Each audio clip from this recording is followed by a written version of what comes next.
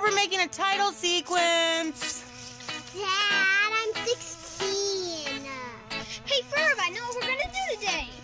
What you doing? I just made a new trick-or-treatinator.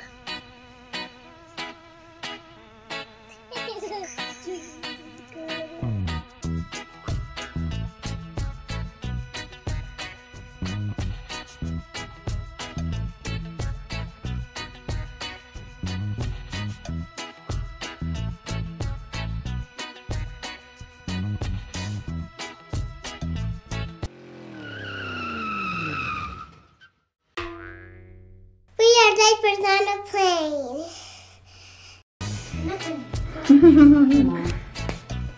Okay, hold on.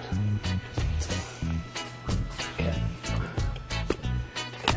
So it's gonna take like a few minutes to dry, and then we need to be really careful peeling it off, okay? Okay, let me get another one in your mouth. Just say, ooh. Okay, I just wanna make sure it's secure now. Okay, so here's the agenda for tonight. You see this? This is my nose. I made a cast of my nose, and I need to make a prosthetic nose for myself for Halloween. This is my son's face, and I'm gonna make a Phineas face mask for him. So I got that. I got some polymer clay that I'm gonna use to build out the nose. So here's the nose I need to make. That is what I'm gonna be for Halloween. So I need to turn this nose into that nose. The other one I'm gonna be working on, my son is gonna be Phineas right here. So I made a plaster cast of my son's face. Okay, so here's the other one we're gonna do. So we're gonna do, so this one's gonna be a trick, right? His whole head is a triangle. I can do something super creepy. My wife says I'm not allowed to do creepy. Okay, so I'm gonna hide Phineas. We're gonna work on Doof first.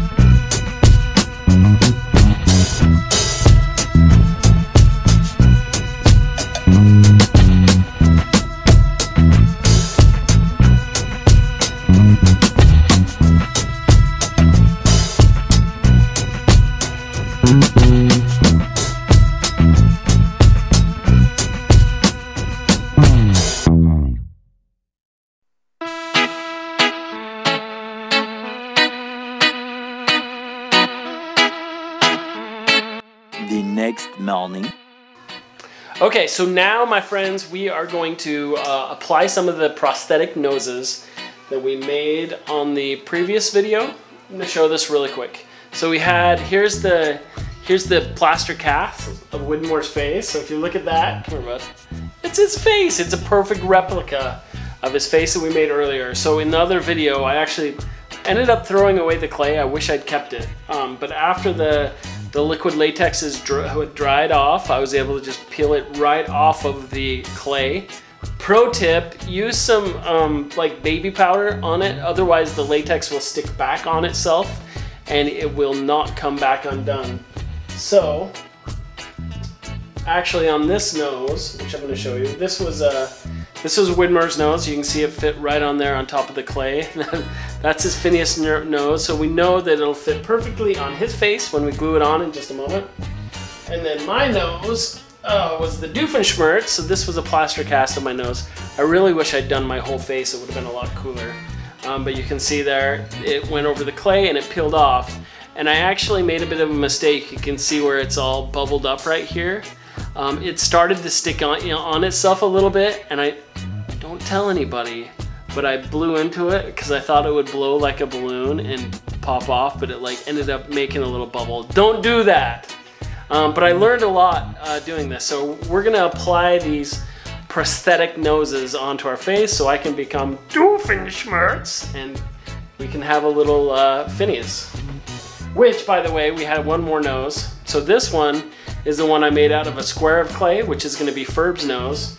And we decided, since we didn't have a Ferb, we're gonna stick it right on the back of his head, try and put some fake eyeballs, some green hair, and we're gonna have Phineas on one side, Ferb on the other. We're gonna check that out. We're gonna see how that works. So here we go. So we're gonna apply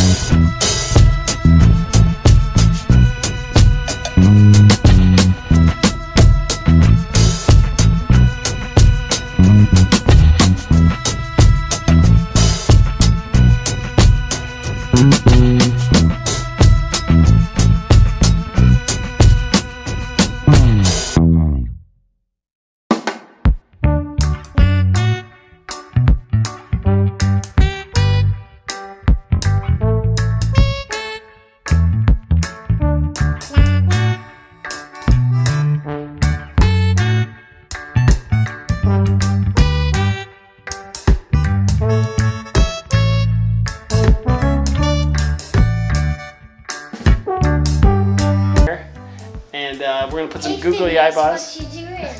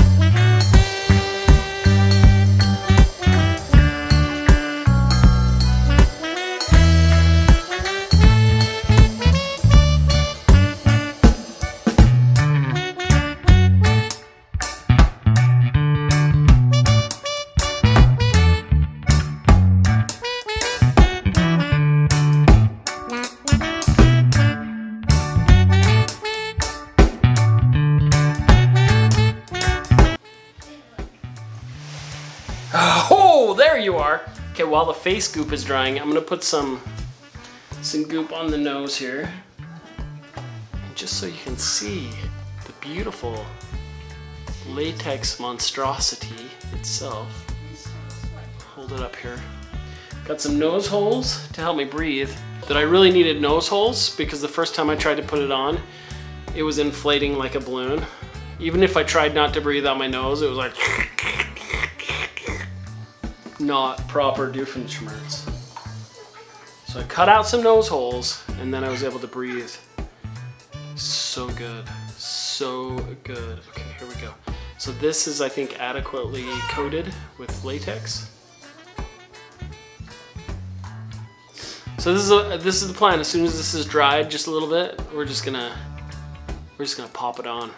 Okay, so I think it may be dried enough, but we're gonna give it a shot. I'm gonna try and put this right on my old nose holes, but we'll try it. We're gonna do it. It's gonna change my nose from this to awesome.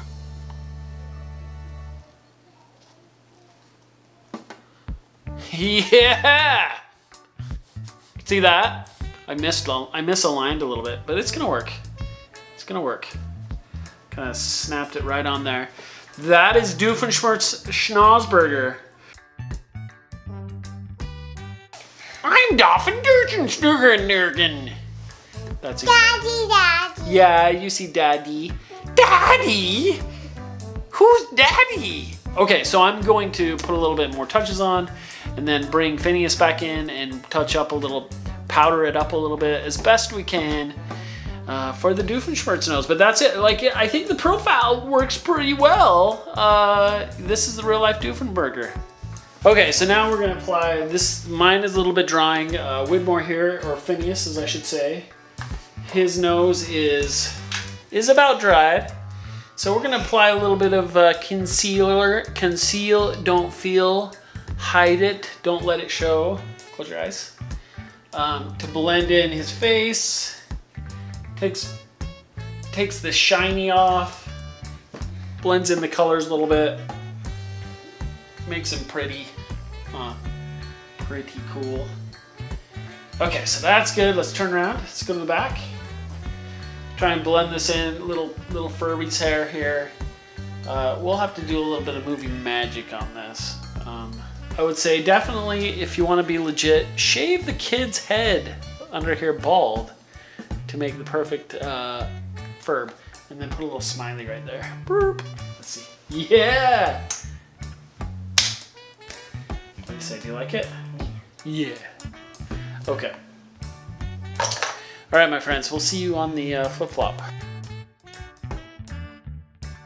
Okay, so now we're going to color the hair. So we're gonna do orange in the front, green in the back. You can either use hair spray paint, which I don't prefer just because I feel like it doesn't ever apply that dark of color. So instead we are going to use, this is Halloween face paint, and we have orange and green, of course. And this works really well. This is what we did on Halloween. So you just get it on your sponge and then you just put it in the hair. It's super easy. You can do it super thick.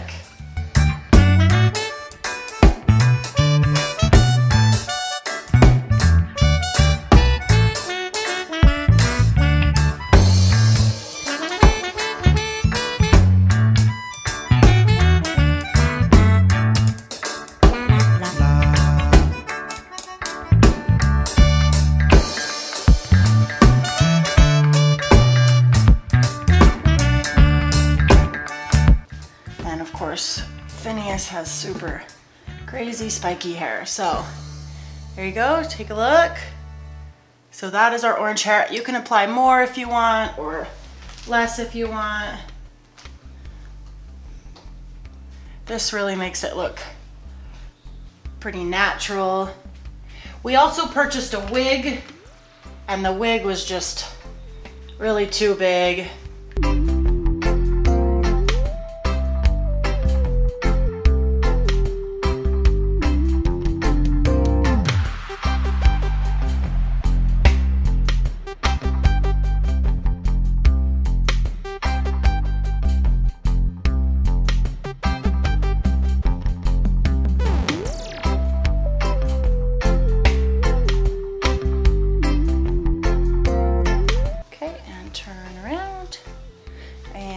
Phineas in the front. So now we'll do the eyes.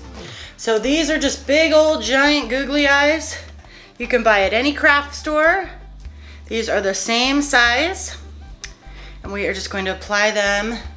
So these move around, so it doesn't matter what side you apply them on. We just put some, they come with stickers, so you can just peel off the stickers and apply them straight on. And we want him to be able to see, of course, so he can go trick-or-treating. So we are just gonna put them up a little bit, and we're just gonna smash them down. There we go. Now the other side, a little close together. All right, there we go. So we did have this foundation. Did you want to try that? Okay. Okay, cut that part out. Okay, so now we have Phineas. Let's turn around and do. Okay, so for Ferb, we bought this another pack of eyes, but he has different colored eyes, so you need to buy big and a pack of small. And we're gonna do the same thing. They came with sticky pads on the back, and we are just gonna stick those on. Okay, and we're gonna put those right above. Let's do the big one first. Okay, and okay, right there. Stick.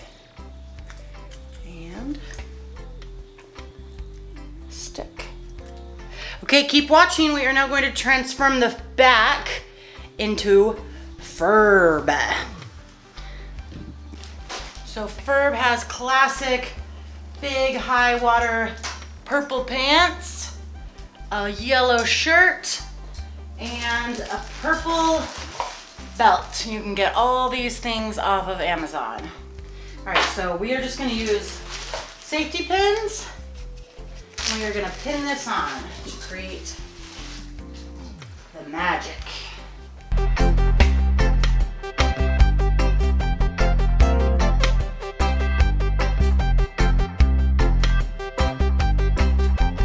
So the idea is just to get it so that it's twice, 2 up here, 2 on the sides, so it stays in place. So turn around all the way. Okay, so that stays in place. Okay, back in this way. Okay, so then the pants are high waters. So we're gonna put those up pretty dang high. And again, just make sure that you clip your safety pins on the back side so they're not visible. So just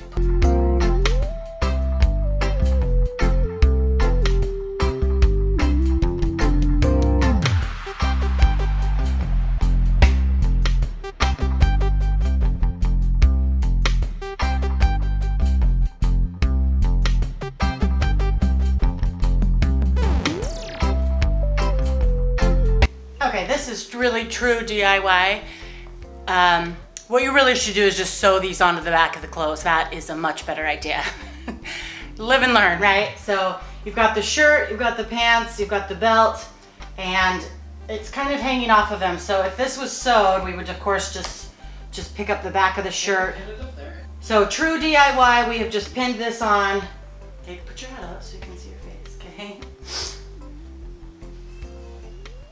Trick or treat. Trick or treat. Okay, so for Perry the crying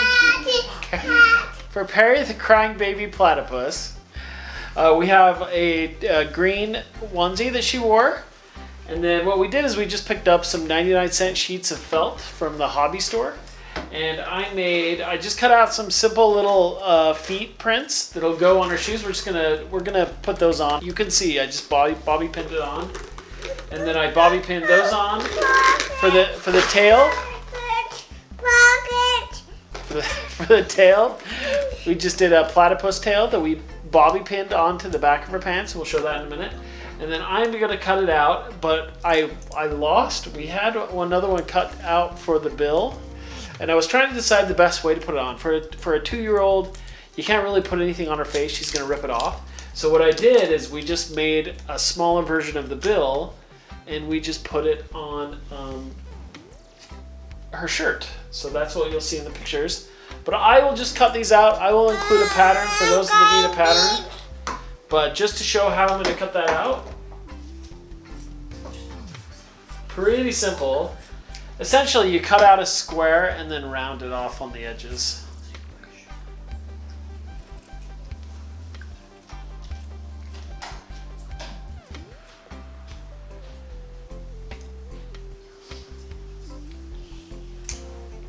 But like I said, for those who really want a pattern, I will include one.